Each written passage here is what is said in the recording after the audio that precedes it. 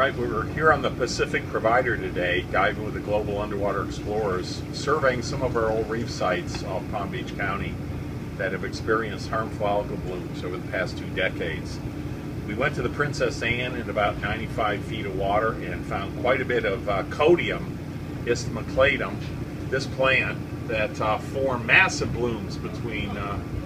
northern Broward County and the northern end of Palm Beach County back in the early 1990s. This is Caulerpa racemosa, an invasive species of Caulerpa, overgrown the Mediterranean, and also historically has overgrown these reefs off northern Palm Beach County. We've been tracking these blooms through the 90s and up till recently, and we've shown that the nitrogen supporting these blooms is coming from the outfalls, and we use stable nitrogen isotopes to actually identify the source of the nitrogen.